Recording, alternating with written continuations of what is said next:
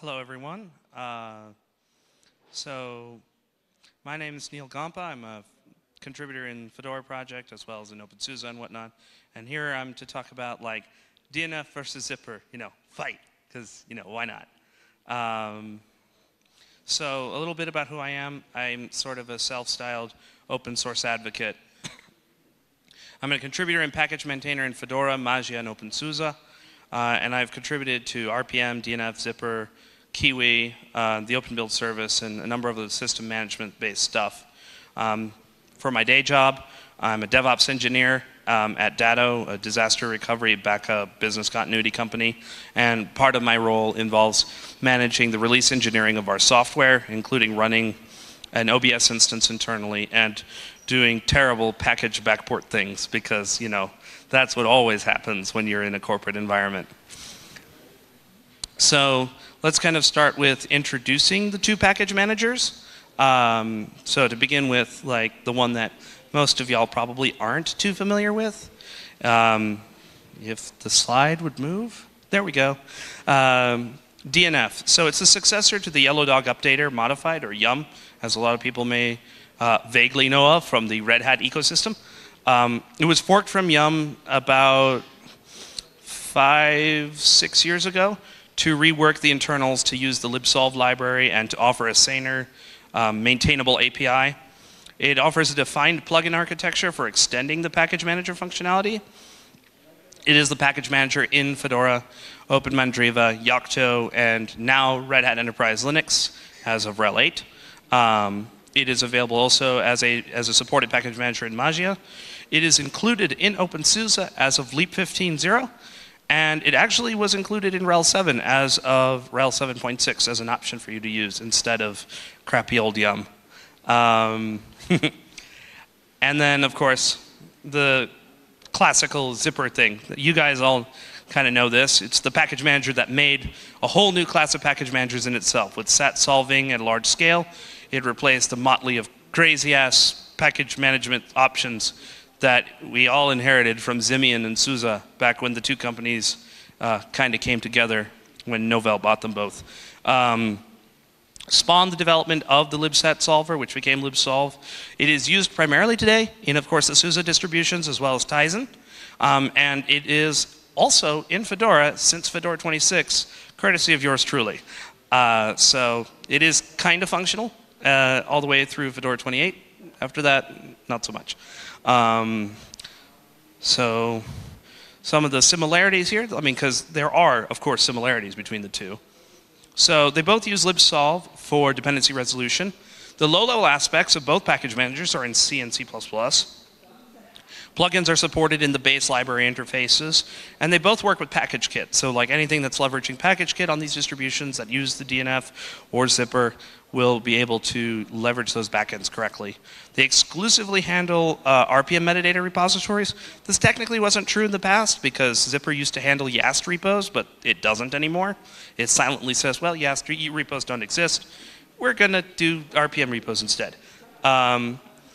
And both of them actually do support fairly well being able to build custom front-end interfaces. And of course, arbitrary subcommands through extending through either modules, Python modules, or C++ programs or whatnot.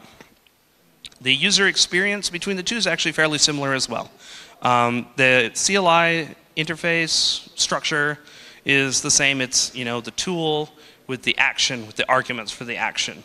Subcommands in both DNF and Zypper have standard abbreviated forms. This is something that maybe some people aren't familiar with, that in the DNF package manager, they've kind of adopted the same technique that the Zypper people have, where common subcommands have a short form that's easier to type and remember so that you don't necessarily require bash completion to be able to get to them. And of course, the CLI supports colors when the terminal supports it and will help you distinguish stuff when the colors are activated. There's graphical front ends to offer more intuitive, user-friendly ways to do software management as well, of course. But there's a fair bit of differences too. The underlying differences between DNF and Zypp stack are actually quite significant. The biggest one is that The underlying architecture for the DNF stack is very, very modular. It is split up across 5 or 6 libraries, if we exclude librpm itself and libsolv, whereas the ZYpp stack is 1 library when you exclude all of that, when you exclude those. One thing that's a little bit scary and surprising is that Zypper actually installs packages by sub-processing out to the RPM command, where from what I understand from eons gone by, they couldn't trust librpm to do the right thing, so they sub-processed it and did scary things to make sure everything looked like it worked. DNF, however, has no such compunction and uses librpm to install things directly. So the transaction is handled directly by RPM through the library interface and doesn't look quite as terrifying from the 10,000 feet view. The way that you install collections of packages is slightly different between DNF and Zypper because of the comps stuff, composition groups, and now new module metadata stuff. So Fedora has this new modularity thing, which has a new extra metadata format with more stuff, and it's kind of complicated, but it adds more things to how DNF can handle collections of packages. Whereas, of course, Zypper has the patterns, which, if y'all are familiar, are basically very fancy meta packages with extra properties attached to them so that Zypper knows how to find them. One of the things that was actually kind of surprising when I first started looking at comparing the 2 stacks years ago when I was first looking at this was that language bindings in Zypper are actually in a pretty poor state. The zip bindings thing is not in good shape and is essentially unsupported and don't work. Whereas in the DNF stack, as a consequence of how the front ends are implemented and some of the legacy, language bindings in the libraries are actually a first-class citizen, and while it only currently supports Python, more languages are expected to follow in the near future. And DNF also has an implementation that exports the API as a dbus interface for applications to interrogate and manipulate through that manner if they wish. That's something that, as far as I'm aware, only a YUM, DNF, and apt actually have some form of this. Not very many package managers have like a direct way to be interrogated via dbus. The user experience is actually somewhat different as well, but not too much so. DNF has the feature of aliases, which it inherits from YUM. So you can have subcommands that you can define that are built on standard commands with options and things like that. So you can make custom short forms of whatever you want. Another thing that DNF does that is different from Zypper is that you can actually install any package based on any file path that is known by the repository, because DNF actually parses the file lists completely and handles that in its solver pool, whereas Zypper does not normally do that. And there's multiple native graphical front ends. Zypper has, to its credit, it has, strangely enough, a machine-readable output form, XML, for its output so that it can be manipulated from other tools through shell script and awk and Perl and stuff like that. One really neat thing that it does is that it can split transactions up into smaller chunks if it detects a low disk situation or if there's a special solver situation that requires splitting the transaction up. That is really handy when you're working with laptops and with small SSDs or netbooks and things like that. And that's a really nice fancy feature to have. Unfortunately, YaST is the only graphical front end that exists for it. YaST is cool and all, but the fact that there isn't an independent front end that kind of just works on its own makes it a little difficult to demonstrate how well to use the libzip API for building such things. So, yeah. As far as the ecosystem goes, like, we can kind of start with the development activity of the actual package manager software itself as soon as that shows up. There we go. So for DNF, for DNF and Zypper, the 2 ones at the top are actually the command line front end. So You can see that the DNF one starts in 2002. That's because it was forked from YUM. So if you ignore everything before 2012, that's all 2012 and earlier is all YUM code. Forward on that is DNF. And in Zypper, you can also see that by comparison, there isn't a whole lot going on in the CLI land. That's because, unlike in DNF, Zypper's stack, the CLI doesn't actually have a whole lot of logic in it. Most of it is in the library. And so you can see comparatively, libzipp has a lot more code going on in there. Whereas on the DNF side, it's a little bit mixed. There's a lot of business logic in both the CLI front end as well as in the libraries. And that's something hopefully that will be fixed over time. In terms of like how the ecosystem tends to use this, the plugins and extensions model is something that is very well supported in DNF. And it's something that I think actually has been a really good boost to how that has been used by a lot of people. Because the API is now stabilized and well-defined, there's been a lot of plugins and extensions for supporting interesting workflows and tools and things like that. There's like over 25 officially supported plugins.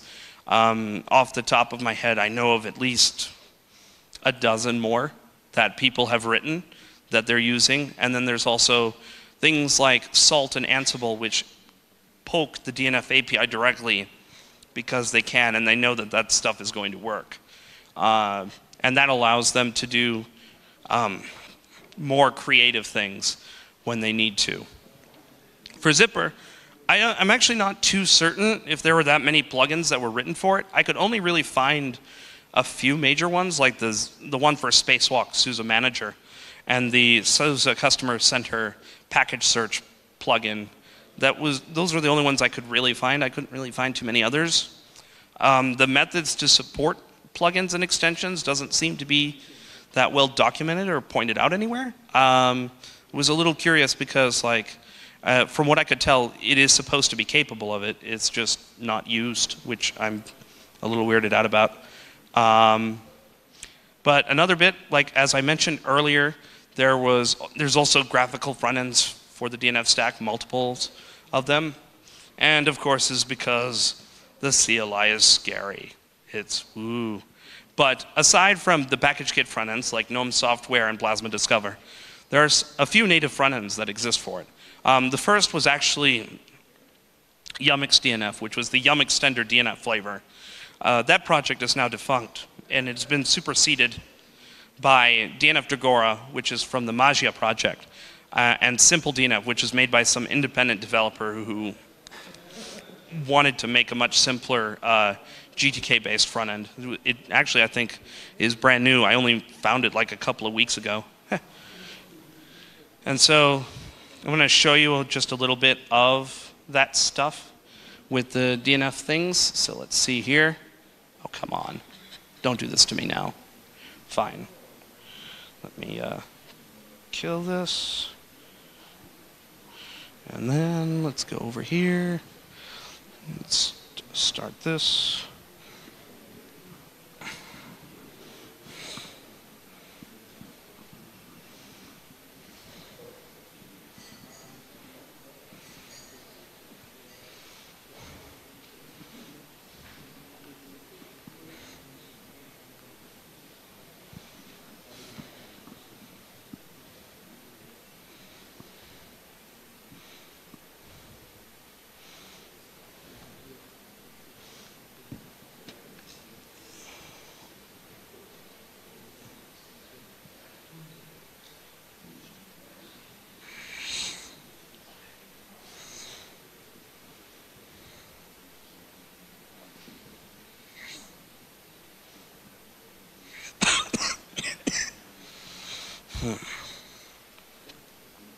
There we go. So here I preloaded a transaction here to show.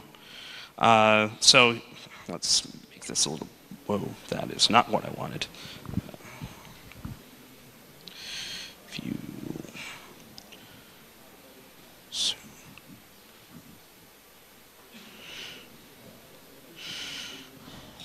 So if you see, whoa, what is? Oh, I see what's going on here.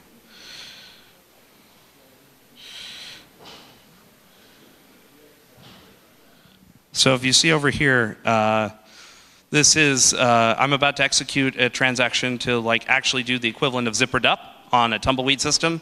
I actually already pre-downloaded the whole transaction because, well, it took like 7 hours in my hotel room to download everything. So I figured I didn't want to trust, Wi-Fi to work or something like that. So I should also like kill the test transaction part. Let's see. So I'm also using a short form here, desync. I could actually, if I wanted to be super clever, we'll just use dup. So DNF dup.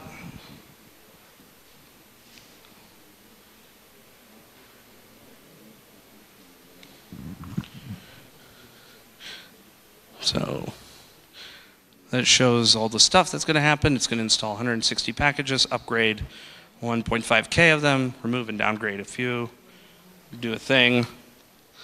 Already downloaded all of it, so it's going to run a transaction check and actually do the thing.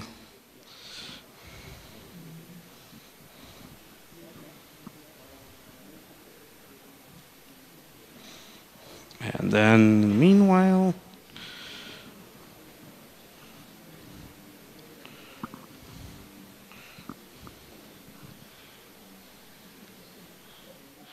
and then over here I have DNF Dagora set up to install some things. I've checked a few packages and then build transaction failure. This is why you don't do demos.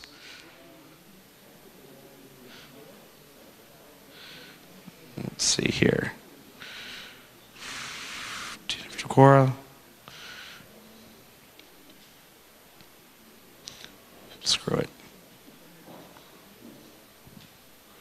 There we go. Now it shows all the stuff.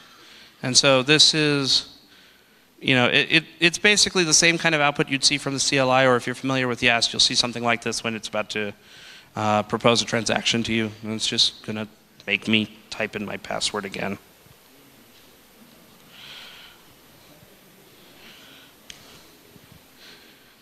And now it's going to download. Wait, wow, the Wi-Fi works here. So it's downloading packages and it's going to do stuff while that's happening. And then over here, you can see it's doing basically the same thing. It's upgrading the packages, running through the scriptlets and stuff. Actually, something that I learned while I was doing this, we run a lot of scriptlets during an upgrade in openSUSE, like a lot. Far more than I actually expected to. But it was an interesting exercise because it showed that, for one, openSUSE does do stuff the right way, because even swapping from Zypper to DNF, things work fairly well. You can see all the output. It does all the right ordering and installation and stuff. There's nothing too special or crazy. Actually, this virtual machine has been upgraded like 3 times using DNF rather than Zypper, and nothing has exploded so far. So we'll just go back to this.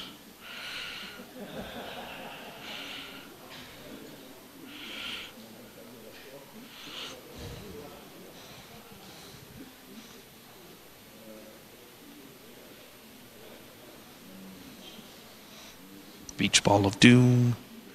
All right, so since that kind of shows like what was going on in there, the kind of conclusions I came from this was the DNF package manager and the Zypper package manager are actually fairly comparable at this point. In terms of user experience, performance, and usability, they're pretty up there. They're pretty good with each other, and they're pretty good as package managers as a whole. I'm a little bit disappointed at like some of the, when I looked at how the sausage was made for Zypper, like how some of the stuff actually worked inside, compared to, maybe it's again part of the fact that Zypper is so much older and they trusted the underlying stack a lot less, but it's a little bit weird, the kind of hacks that are in there, that I feel like somebody should take a second look at and maybe think maybe they're no longer needed to work this way. Another thing that was sort of a thing was, it feels like somebody needs to care about developing a little community around it. Zypper is a perfectly serviceable package manager, and it's totally a good replacement for a lot of subpar package managers in the RPM ecosystem. but it seems like there's not much attempt to really drive adoption or usage of that. Supporting plugins and extensions is hard, and Zypp is, well, fill in your own word, but I would say Zypp is pretty awesome. For the DNF side, the architecture is kind of complicated. It's a little hard to follow how all the pieces fit together. On the flip side, I think the community is pretty strong. That's maybe partly my fault, but there's a large number of people that are actually using it and building tools around it and doing things like that. The language binding support beyond Python is still missing, and I think it kind of comes away that DNF makes YUM really not suck. It has a good CLI interface. The performance is pretty good. The extensibility is awesome, and generally I enjoy it. Like, you shouldn't have to say, like, it's not that I don't want to say I love working with my packages all the time, but like, it doesn't make it a chore to deal with all of them. So in summary, I guess Zypper is probably still slightly up there, higher than what DNF is, but I think there's potential in both ways, and there's still a bunch to learn from both of them. Like, DNF does certain things a little bit better than I think Zypper does, and vice versa, as I've kind of mentioned earlier. So, yeah. Questions? Okay. Yeah.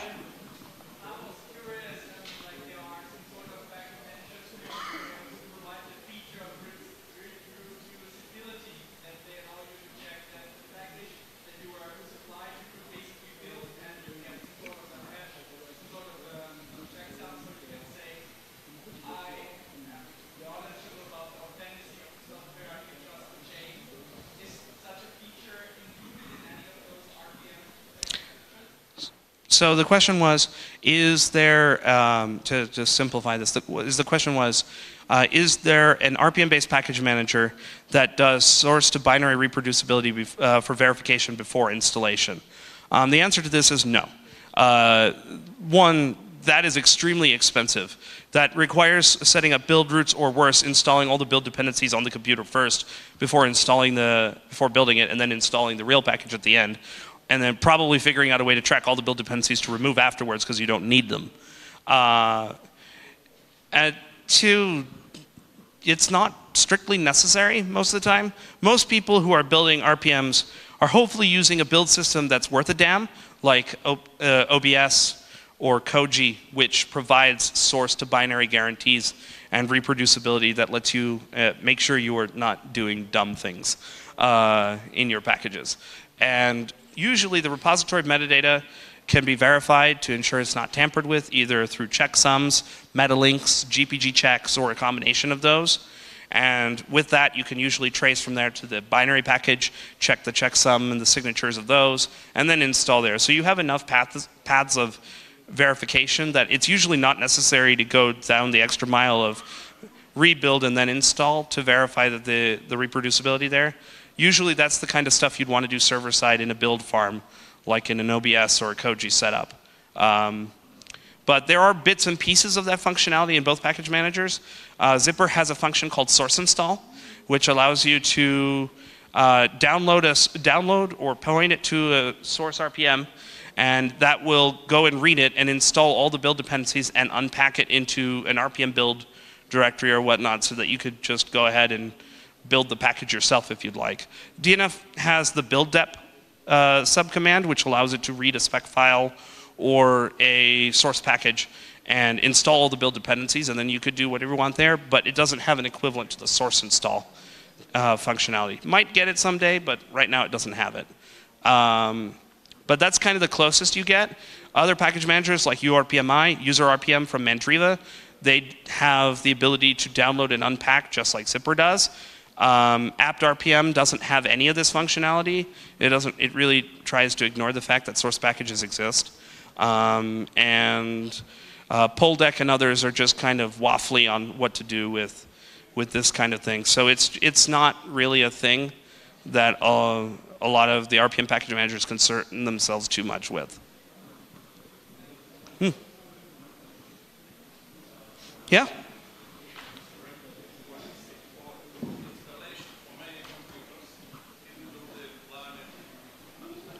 You mean group installation? Meaning, you mean group installation as in like installing from using one command to a bunch of computers at once? Or do you mean installing a bunch of packages? The latter, okay. So group installation in terms of installing a bunch of packages. In the DNF stack, you have this through the composition groups, or comps groups as a lot of people call it. And now with the module MD. So the module metadata and the comps groups, what they are essentially are metadata files that describe a set of packages that belong for a specific role or a type or some logical grouping of some kind that a user may want to act upon. So they want to install it or remove it or upgrade them together or something like that. Zypper has this kind of similar behavior with patterns. It treats the meta packages slightly differently in pattern mode and tries to accomplish the same behavior. And the reason it used to be that patterns were special metadata like comps groups are, sorry. But nowadays it is just meta packages with fancy labels and stuff inside. But essentially both package managers provide that kind of functionality. For Zypper, it's Zypper install -t pattern, name of pattern. And for DNF, it's DNF install @ name of group or name of module, and it will go ahead and do the thing to install a collection of packages together. And it tracks those collections as they're installed, uninstalled, upgraded, and whatnot. So you will know that whether a package was installed as part of a group or if it was installed individually.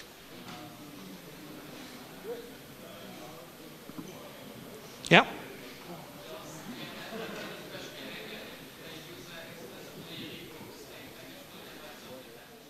So, good question. The question was, does DNF have any special behavior for handling when a user explicitly removes a subdependency or a weak dependency, weak installed package? The answer to this question, unfortunately right now, is no. However, because DNF tracks the reason in which a package is installed and actually already has the information to make these kinds of decisions, the only reason right now it doesn't do things like automatically excluding a weak installed package that a user has explicitly removed is because no one has written the logic to do that. Like all the pieces are there, it's just the filter is not actually wired up yet. There was actually an effort a couple of years ago to redo how DNF stores its reason information. They now call it a software database. It used to be a descendant of the YUM database. It's essentially a database that tracks all the transactions that have ever happened and also indicates like how the packages were installed and why. And that information also tracks when users decide to say, I don't want this anymore, and you uninstall it, it records that reason as well. Those reasons are currently not fully factored into the dependency solving, but they could be. And if they were, then you could get more intelligent results out of that. Hello. At the back here. Hello. Hi. You talked about DNF's module functions. Does it support any higher level functions? For example, dependencies between modules or comps, or for example, registering enterprise modules? Yeah, so unfortunately it does. So modules actually export the same level of interfaces and manipulation APIs that packages do. So you can install, remove, update, query them, and modules can have module level dependencies. The way that the module stuff works is it's kind of a layer. You start with a repository layer at the bottom, which has a soup of packages. Then you have module MDs that say these buckets of these soups of packages belong with these, and then the buckets of packages inside are handled. So each layer, it goes all the way down, and DNF basically handles each of those as if they are like a package, and you can do actions and things like that. Okay, so those are resolved using libsolv then? Libsolv knows nothing. Okay, nothing. Unfortunately, libsolv knows nothing right now. Part of this is because a lot of the behaviors related specifically to modules are not fully fleshed out to the point that we can start figuring out how they should work in libsolv. Because it'd be unfair to everybody if we implemented it once and then it turned out like 6 months later we have to change everything again. We kind of want to have a solid idea of how it's supposed to behave across the board before we want to do something like that and make libsolv actually fully aware of them. for now, from libsolv's point of view, it looks like DNF is saying, I want to disable all these packages, or I want to enable all these packages. These are in these filter groups. These are considered higher priority, but it doesn't know why from the libsolv point of view.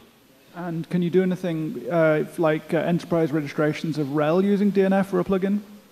Yeah, I mean, the subscription management functionality has been integrated into the lower levels. So, for example, Red Hat Subscription Management actually now has a C library, librhsm, which is plugged into the libdnf library as a plugin. And so if you are on a RHEL system, that plugin is built in, and it will track your entitlement status and regenerate the redhat.repo file that is installed on there to include your repositories that you are entitled to. The subscription manager tool from Candlepin is the one that manipulates the settings for that, and that's a Python program that lives a little bit outside of it, but it also wires into the DNF front end through its Python API to make sure that those things are all coherent. This should be done slightly more smoothly, but that takes a little bit of work of like figuring out how the interactions between the package manager and the entitlement management system need to be rationalized, especially in the part about handling a transition from talking to RHSM directly and switching over to a satellite system or a SUMA system or something like that.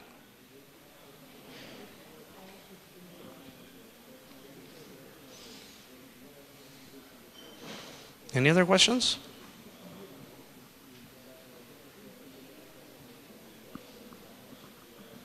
Okay.